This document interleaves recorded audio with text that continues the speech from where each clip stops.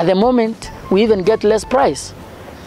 Sometimes we get €2 less, because most of the time we are sending immature fruit. We are sending rubber balls to the world market. Yeah. So we really want to have a clean beginning, a clean start, where we place very high quality fruit in the international market. And we know Kenya has very good fruit grown under the sun throughout the year, grown around the equator with very good soils and very good water. So we really have the best fruit. And if the people who have eaten our fruit, they say it's a great fruit.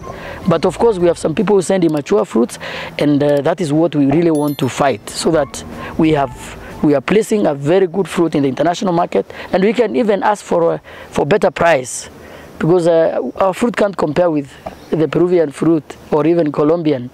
Yeah, we really have a good fruit. So we are open to innovations, and we want people to do innovations. So when I was in Colombia, I found other people use a lot of innovations.